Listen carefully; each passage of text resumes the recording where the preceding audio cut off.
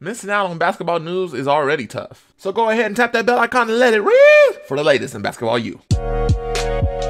This is 5 on 5 fast break news on Basketball U. The draft arrived and the picks were definitely in. Anthony Edwards from the University of Georgia gets drafted to the Minnesota Timberwolves. James Wiseman from the University of Memphis gets drafted to Golden State Warriors. And Lamelo Ball from Illawarra gets drafted to the Charlotte Hornets. And to our surprise, there has been no blue bloods in the lottery since the year 2000. Those familiar faces you are used to hearing on ESPN Mondays, Tuesdays, and Wednesdays were not called for the first 14 picks in the 2020 draft. This is the first time since 2000 since it has happened. Do you blame the pandemic and the ability not to have conference tournaments, or let March Madness magic elevate a superstar for the month of close games and madness?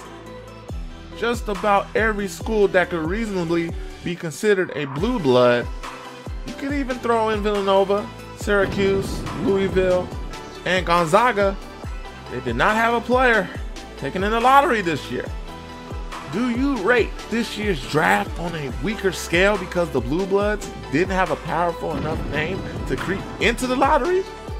Or is it truly about the ability of those who got picked, now that players are being evaluated on talent instead of media hype?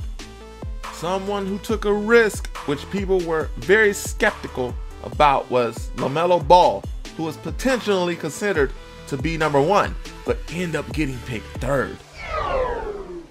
Greg Marshall is the winningest coach in YSU history, but took his biggest L recently. He stepped down because of many reports about detrimental conduct to staff and players. Wichita State University had 8 transfers go to the transfer portal, including a walk-on. Gino is looking to have another team that will run the women's game for a 4-year span.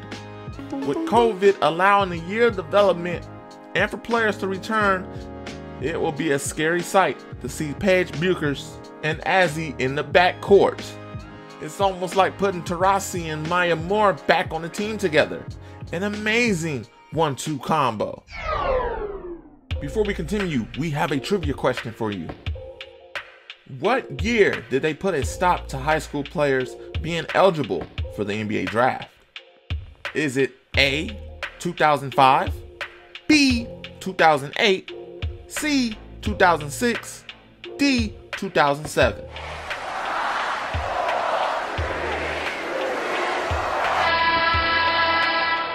Correct answer, 2005.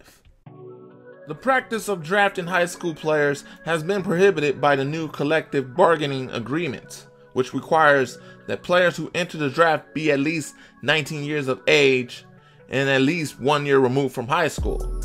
This resulted in players such as Brandon Jennings and Emmanuel Mudiay to play overseas. It was also mentioned that some players didn't even get a 1 year in college and decided to wait the whole year through.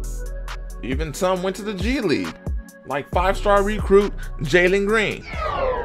No, say it ain't so. In recent years, we have been seeing more and more Achilles injuries, and this one is devastating, as Clay was returning from an ACL injury he suffered last season. Sources think that the injury came from compensating on his stronger leg more, which can have some different effects when not managing time on the floor properly. Tough blow for the Warriors. This might officially put the dynasty to rest. The future still looks bright for their new draft pick. His development should be interesting, playing in an up-tempo style with his abilities. Free agency isn't the only thing off-season that's making everybody go crazy. It's the trades. Some big trade moves had happened, and it makes the NBA that much more fun to watch. The undefeated bubble team, the Phoenix Suns, made a big play in getting veteran guard Chris Paul, who brings a wealth of experience and winning mindset. Will the somewhat young Suns keep that same energy that they had in the bubble and be able to take that old school mentality type leadership? The next season begins in December, and we can't wait to find out. Philadelphia gets rid of a savvy veteran. Al Horford got traded for Danny Green, which is crazy because the Lakers, well, we will tell you that in just a bit. Bucks made some plays, but one of their chess moves got rejected. The trade for Drew Holiday was a successful one, but the Bogdanovic trade did not go through as he didn't want to make the move. Lakers made a sneaky move by pulling guard Dennis Schroeder from OKC and moving Danny Green out. This gives them a nice backup point guard with a consistent resume of production. And the two-time champion ends up in Philadelphia. Big rumors about James Harden going to the Brooklyn Nets, which makes the league real interesting in the Eastern Conference. That does it for the first edition of 5 on 5 Fast Break News. We will continue to keep you up to date on everything basketball and cover all areas so you know what's going on all levels. Be sure to hit that subscribe button and leave a comment to get a shout out. And remember, someone's always working. Are you?